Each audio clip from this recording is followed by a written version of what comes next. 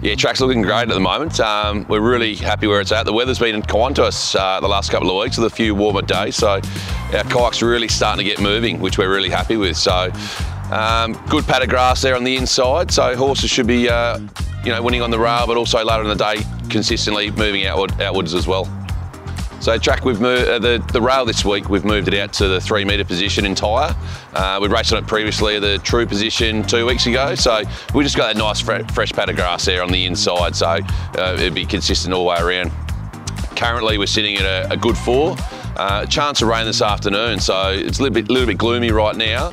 They're saying up to 9 mil of rain, so we've kept the water off it a little bit the last couple of days, but we've still put 20 mil in it early in the week as we hit some temperatures around that 30-degree mark on Monday and Tuesday.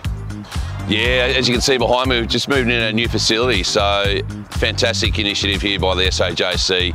The guys got a brand new home. We're super excited to be in here.